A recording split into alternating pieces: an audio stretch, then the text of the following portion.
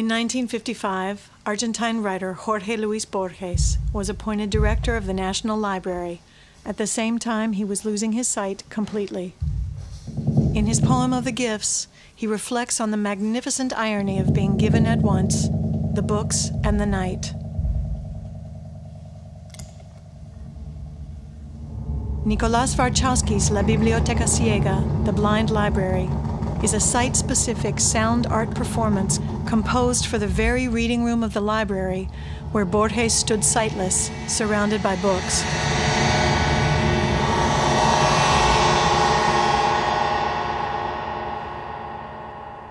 The piece uses a series of custom-made instruments that turn light into sound. Mechatronic optical turntables, sonic backlights, and bars of light were designed and built by the artist and then played by members of the Banda Sinfónica de Ciegos, an orchestra of blind musicians.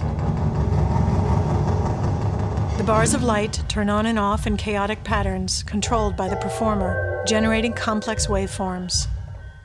The turntables use a belt and pulley system activated by a hand crank that gets an acrylic disc to spin.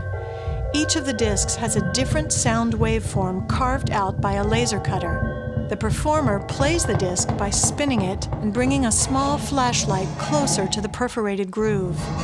Underneath it, a light sensor reads the fluctuations of light as it passes through the cutouts. An electronic circuit takes these fluctuations and turns them into voltage differences. In other words, into an analog sound signal.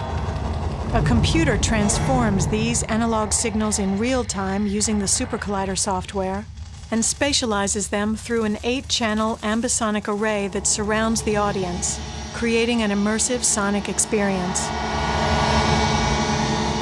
What the audience hears is the interaction of the waveform on the disc, the digital processes, and the actions of the performers, who can modify dynamic envelopes and duration, as well as volume by moving the light closer or farther from the disc, and pitch by spinning the disc faster or slower.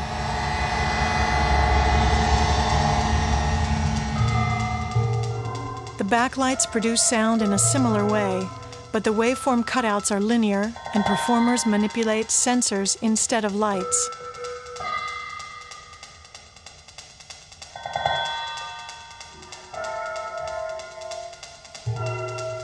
By experimenting with alternative methods of sound inscription, La Biblioteca Ciega becomes a sonic speculation on reading and writing.